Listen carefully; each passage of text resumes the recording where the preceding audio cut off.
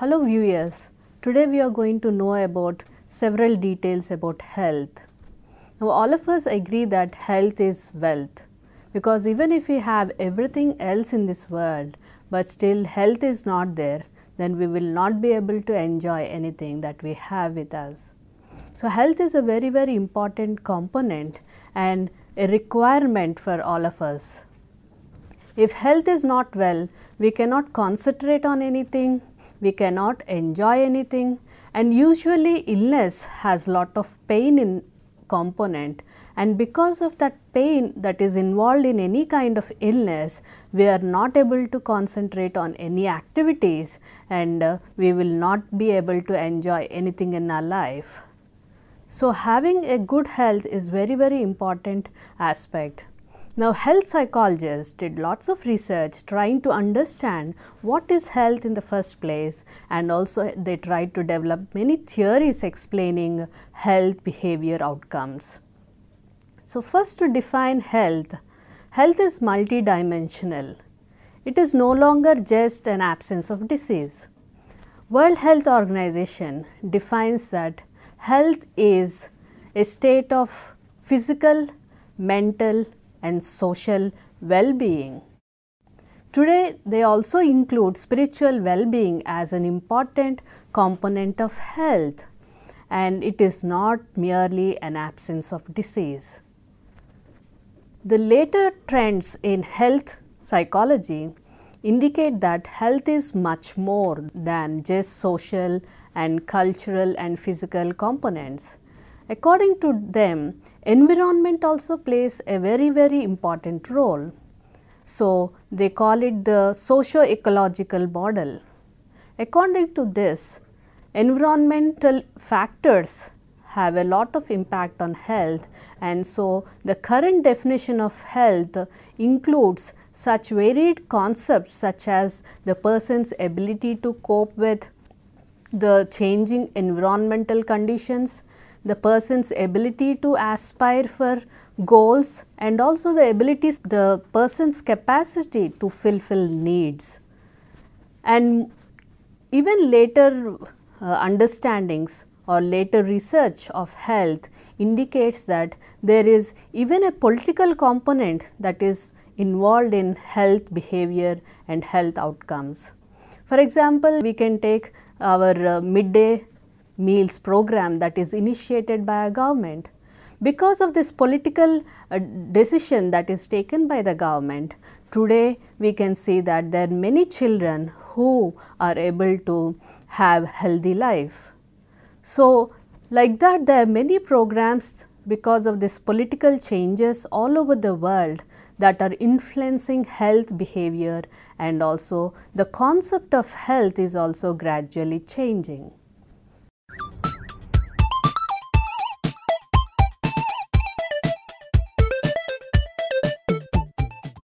In this, let us explore what are the different concepts of health.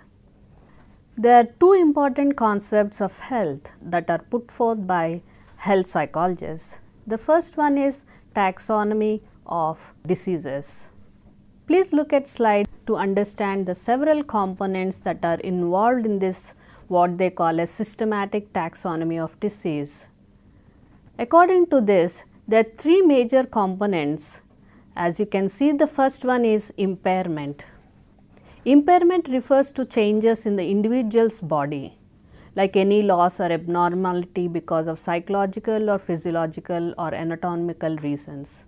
And this impairment leads to functional limitation and activity restrictions, which are considered as the second component of the taxonomy of diseases model, and you can see both these come as the second component called disability. Disability refers to changes in what the individual can do and cannot do. This in fact results in the third component, what they called as the handicap, and handicap refers to changes in the individual's relationship with physical and social environment. So according to this theory, there are many determinants of health, and health includes so many factors. and different theories basing on their postulates, they try to understand the health, and basing on that only they try to develop intervention techniques to help people overcome health and also to help in the prevention and control of disease. Going on to the second one, that is called the epidemiological triangle of health. This epidemiological triangle of disease lists three factors: the agent, host and environment. And as you can see in this figure, they are listed in the three angles of the triangle. And according to them, this epidemiological triangle portrays the interaction between this host, agent and environment. Now, what is this agent? Agent can be any chemical or biological causative factor, and the host are factors which might be genetic or acquired.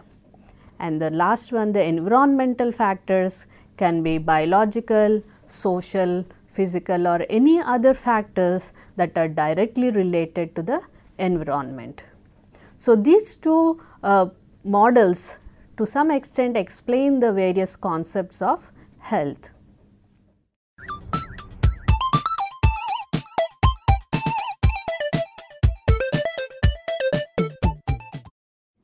Now, after looking into the concept of health, let us see what are the determinants of health, that is what components make up to form health.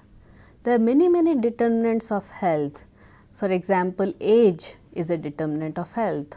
All of us know that as we grow old, the health problems that we have to face keep on increasing. During infancy also there will be many health problems. But once childhood and adolescence sets in, the person's body matures, and for a relatively long period of time till old age, many of the individuals enjoy health. So, age is a very important determinant of health, and almost in 80% of the cases we can predict that the older the person is, the more illness the person is going to suffer. Of course, this is an exception in the case of people who are born with some genetic conditions. For them, because of their nature of the disease, they continue to suffer from all kinds of illness, beginning from infancy, it continues to childhood and also into adolescence. For example, say the case of juvenile diabetes. This will strike as early as 5 years of age or even earlier, and these people continue to suffer all throughout their life, and most probably if their diabetic condition is not controlled, then they are going to also prematurely die. So, age is certainly an important determinant of health. Now, other determinants of health include the kind of socio-economic status that the person enjoys, especially the income levels. Now, it has been found out consistently that people of lower socio-economic status suffer from many disorders compared or diseases, especially all communicable diseases compared with people of the high socio-economic level. But research, especially modern research, has found that the people belonging to higher socio-economic status are also suffering from illnesses today. But they identified that there is a difference in the kind of illness that they suffer from. For example, it is shown that people belonging to high socio-economic status, they have diseases such as coronary heart disease and diabetes, but whereas people belonging to a lower socio-economic status, they are the ones who suffer from especially illnesses like tuberculosis and many other kind of communicable diseases. So, today although the economic condition is a direct determinant of health, but we cannot say that people of higher socio-economic status enjoy health. But in one sense, yes, they can enjoy their health provided they follow the right lifestyle. But when we talk about low socioeconomic status individuals, they cannot afford to have the right kind of lifestyle. So, in this way the socioeconomic status certainly is a determinant of health, and gender is also found to be a determinant of health, and it is the research results have shown that women tend to have lot of chronic problems compared to men who seem to be having more of acute illnesses. And women, because of their physical and biological makeup, tend to be suffering for a longer period of time because of their particular physical condition. So, the kind of diseases that women are afflicted with are certainly different from the kind of diseases or illnesses that men undergo. It is found that coronary heart disease is especially higher in men compared with women, and women tend to be suffering more with pain associated disorders like especially lower back pain and spondylitis today. So, the gender is a determinant of health, especially when it comes to the kind of illness that one is afflicted with.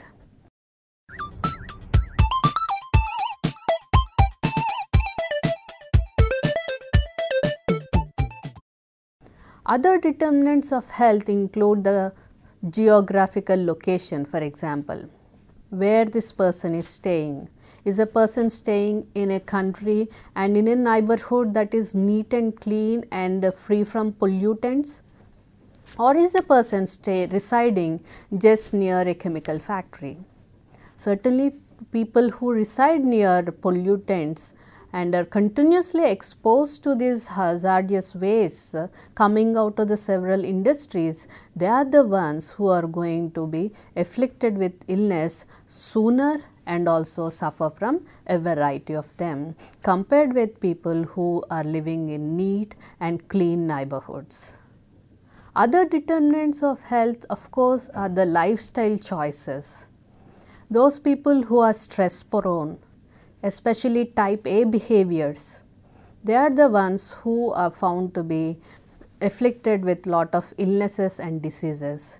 People with exercise filled diet conscious lifestyle are the ones who are found to be leading healthier lives.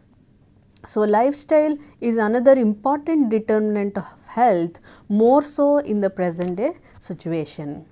Now, genetic factors are another important determinants of health which we cannot neglect, because certainly genetic condition is a predisposition for them to become ill. If the environmental factors are also supportive for that kind of disease or disorder to erupt, certainly these people will be afflicted. For example, those who are prone for cancer. If this person who is prone for cancer, or there are many other family members who died of cancer, if this person is cautious and leads a healthy lifestyle, then the person may not be really affected by it. Because of that genetic predisposition, if the person, say for example, is a smoker, then certainly the genetic has a role to play in the kind of illness that is going to be afflicted. So, genetic makeup is also an important determinant of health, and other important determinants are the kind of cultural and community influences that ones have, and also the kind of work that the person does. Persons who are in high risk jobs, especially who have to take lot of risk, who work outdoors and who have to frequently travel, and those who are in high stress conditions, and they are the ones who are going to have a lot of illnesses compared to another person who has a very stress free kind of work condition. So, the work environment and the job also is a determinant of health. Education is certainly another determinant of health. People who are educated, especially who have some idea about the causative factors of disease, who have knowledge about the various disease conditions, and also what kind of precautionary measures that they have to take so that they will be safeguarded, are ones who are less prone to diseases and disorders compared with the uneducated.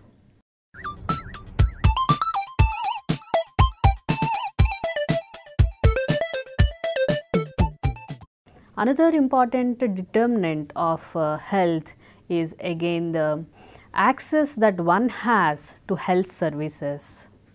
So, we know that during infancy the children have to be given lot of attention, lot of health care has to be given, and they have to take so many vaccinations. So, if they do not have access to these health services, then all throughout their life, at any point of their life, they can be susceptible to the various diseases. And access to health service also includes the distance that is involved for them to go and take some health support or service when required. If suppose they are staying in a forlorn place which is far away from the regular services and hospital facilities, certainly the time that elapses from the moment of the onset of the disease till the onset of the treatment program is certainly going to have an impact on the length of the disease. So, the people who have access to health care services are found to be less prone to diseases and enjoy health. And today another important thing that is involved in this aspect is that the medical professionals, they recommend regular checkups so that any probable disease can be prevented. So, having regular checkups as regular as once in 6 months, say for visiting a dentist or for having any kind of examination. So, access to health facilities is an important determinant. There are other determinants of health that are not directly related to the individual, but are more related to the society at large, like the political situation of the country that they are residing in, the kind of political programs that are there, and also the environmental factors that are involved.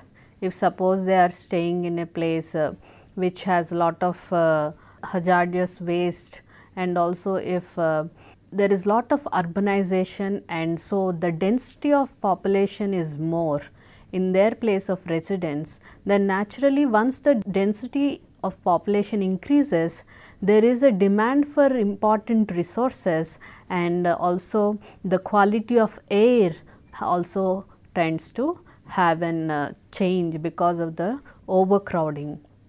And other factors also include the country in which they are residing and the policies that that country adopts. For example, in India we have the polio campaign. So, we can it is almost guaranteed that for the last 4 or 5 years, many of the children, even those infants who belong to interior villages, are given polio vaccination, unlike some other underdeveloped or low economic country. So, the place of residence, especially with reference to the country, also has an impact as a determinant of health. Now, summarizing all these various determinants, we have a nice model that is developed by health psychologists. Please have a look at, in this slide you can see all these factors that we have discussed, or all these determinants that we have discussed in as a graphical representation. In this you can see that individual lifestyle factors, demographic variables like age, sex and other important factors are the basic core of this figure.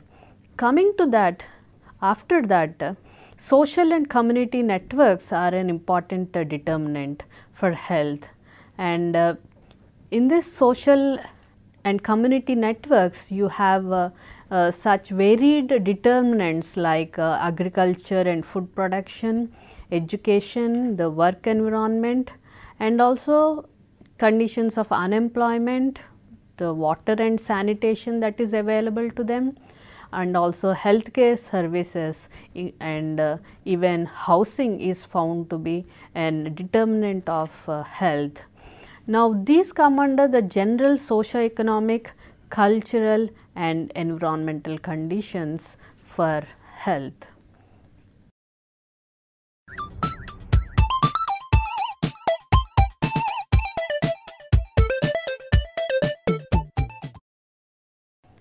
Another important theory which helps us to understand the various determinants of health and the interrelationships of these various determinants with one another is the Lalande document. It is called as the health field concept, and please have a look at slide. It is the various determinants or components of health are listed here, and you can see that there are majorly 4 components. The first one is human biology, and the second one is environment, third is healthcare organization, and the last one is lifestyle behaviors and risk factors. Human biology is a component which involves such factors as some of them we have already discussed: the genetic makeup of the person, the physical condition of the person, that is basing on the kind of diet that the person takes, the maturation and aging levels of the person.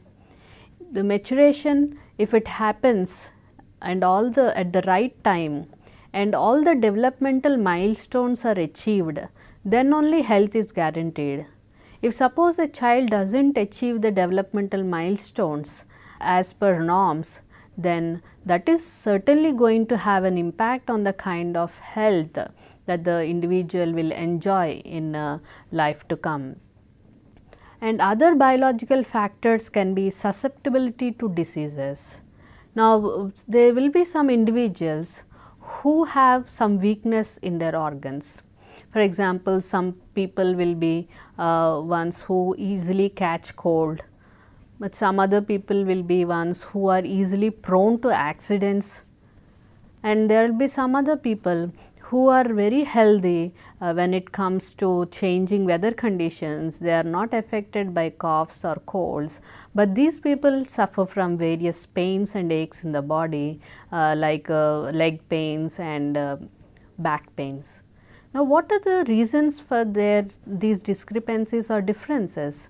It is certainly the biological makeup of the person.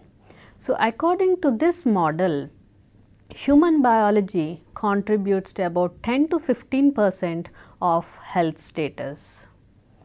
The second one is the environment, and according to this 20 to 25% is contributed by environment towards health status. Now, environment can be divided into physical environment as well as social environment.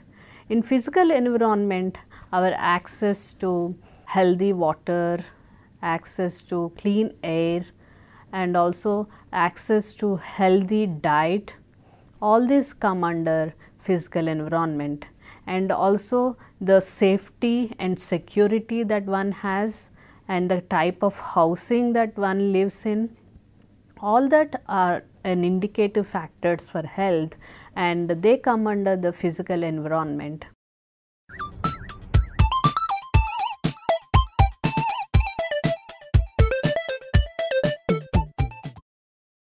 Now, coming to social environment as a determinant of health, lot of research has been undertaken by health psychologists, and in Scotland a series of experiments have been conducted where researchers collected information from the different socio-economic background individuals.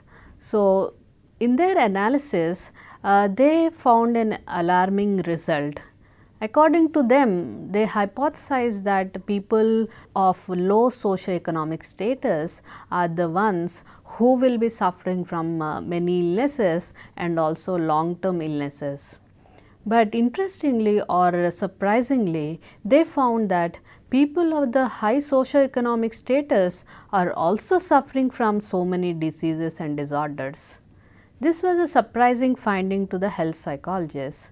So, from this Scotland findings, they had concluded that different socio-economic status individuals suffer from different kind of diseases, because although they found that the high socio-economic status individuals suffer from diseases, they found that there is a difference between the kind of disease that the affluent are afflicted with. So, social determinant of health is the indicative here regarding the kind of job that the person has, the kind of work and stress that is involved. Other important social determinants of health are the kind of employment situation in the country that is prevailing.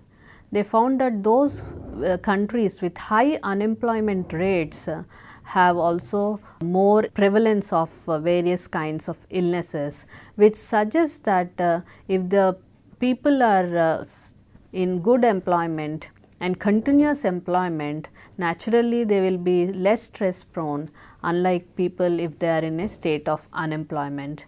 And incidentally, we can note that unemployment rates are on the rise globally. So, globally we can predict that there will be more illnesses and more diseases today. Apart from that, the kind of social support that the person has is also an important determinant of health.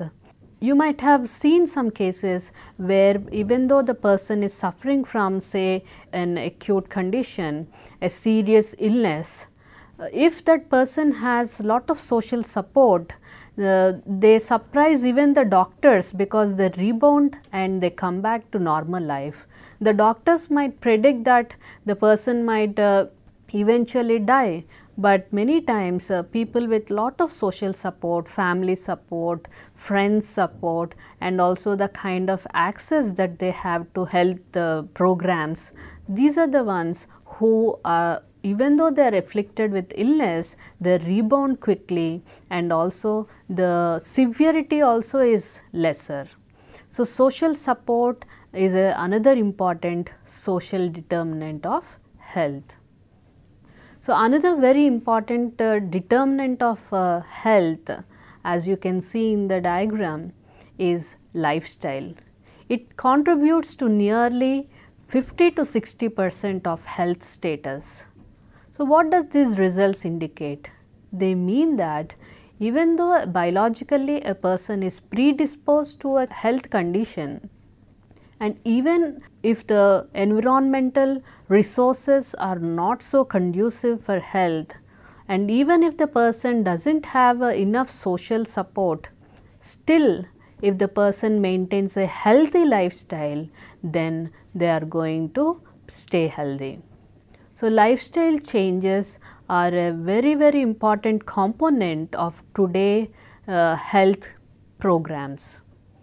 Having a good lifestyle means having regular eating habits, regular sleep habits, then doing lot of exercise, and being conscious about the diet that one eats, and also trying to take lot of greens and take less of cholesterol rich foods and so on. So, in this context, the adopting of exercise regimes like yoga, meditation, and other naturopathic programs are highly recommended today by scientists and physicians. So, to summarize, we have seen in this lesson the various definitions of health, and we have also seen that health is not just an absence of disease, but it is a comprehensive well-being in all fronts like physical, social, mental, and even spiritual.